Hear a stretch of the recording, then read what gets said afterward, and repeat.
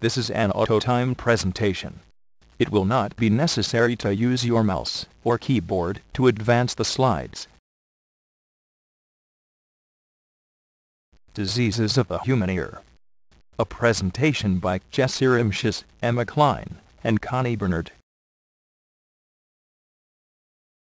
The human ear is divided into three anatomical sections: the outer ear, the middle ear, and the inner ear. The outer ear consists of the auricle, or pinna, which collects sound waves, and the external auditory canal, which allows them to pass to the middle ear.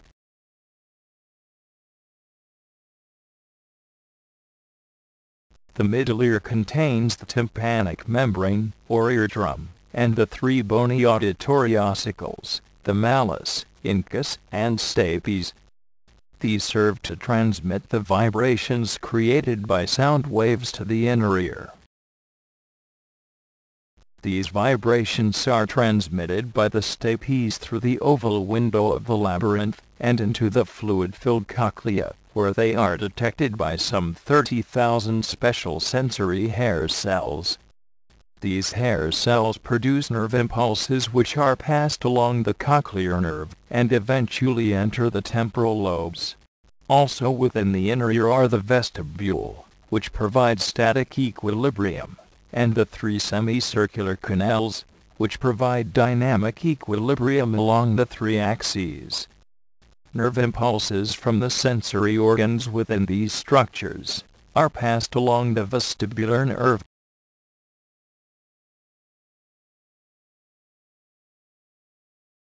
Sensory neural hearing loss. Sensory neural hearing loss is a hearing deficit caused by disorders of sensory hair cells of the cochlea, the auditory or vestibulocochlear nerve, or the central processing areas of the brain. Sensory neural hearing loss can be detected by a simple test called the Weber test.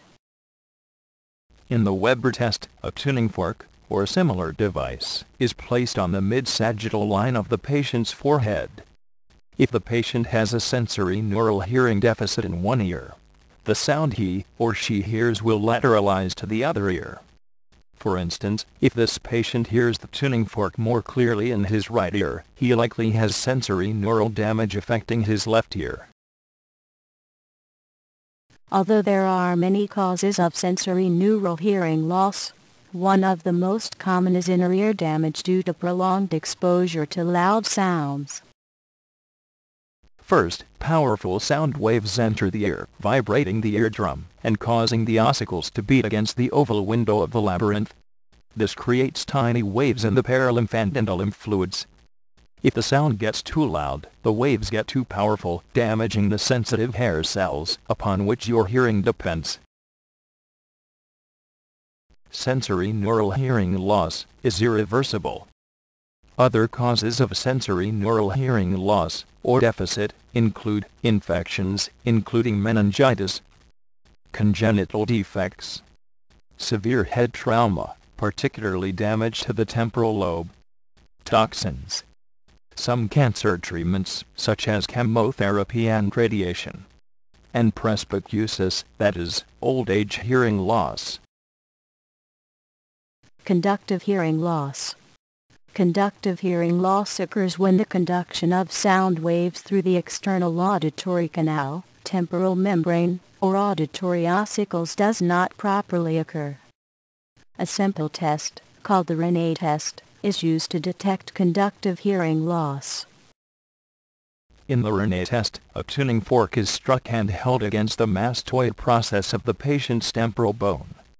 When the patient reports that he can no longer hear the tuning fork, it is moved to the front of the external auditory meatus. If the patient cannot then hear the tuning fork, bone conduction is better than air conduction, and conductive hearing deficit is indicated. Causes of conductive hearing loss include cholesteatoma, in which non-cancerous masses of skin cells develop in the middle ear and mastoid area. Less commonly, cholesteatoma can invade the inner ear, or brain. As the skin mass expands, it destroys anything in its path, and is often accompanied by infection. The ossicles can be damaged by even the smallest cholesteatoma. These masses must be removed to prevent the ear from being severely damaged. Otitis media, an inflammation of the middle ear, and the most common cause of hearing impairment in children. In otitis media, the inflammation often begins when infections that cause sore throats, colds, or pulmonary symptoms spread to the middle ear. Otosclerosis of the middle ear, in which, most commonly, the stapes undergoes extraneous bone growth, partially fusing its articulation with the incus, or the oval window. And cerumen overgrowth and impaction, in which excessive earwax blocks the conduction of sound waves. Each of these conditions blocks the conduction of sound waves through the ear, whether the outer ear or the middle ear. Fortunately, these conditions can often be partially or completely corrected. Prevalence of hearing loss. According to the Better Hearing Institute, it is estimated that 31.5 million Americans suffer from hearing loss. That's about 10% of the U.S. population. 65% of those affected by hearing loss are younger than 65, including 6 million Americans between the ages of 18 and 44, and 1.5 million school-age children.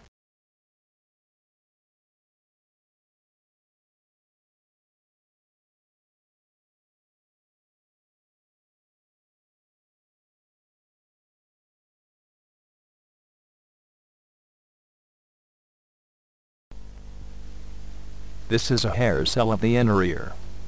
1, 2, 3 o'clock, 4 o'clock, rock. 5, 6, 7 o'clock, 8 o'clock, rock. 9, 10, 11 o'clock, 12 o'clock, rock. We're gonna rock around the clock tonight. Put your glad rags on, join me home. We'll have some fun when the clock strikes 1. We're gonna rock around the clock.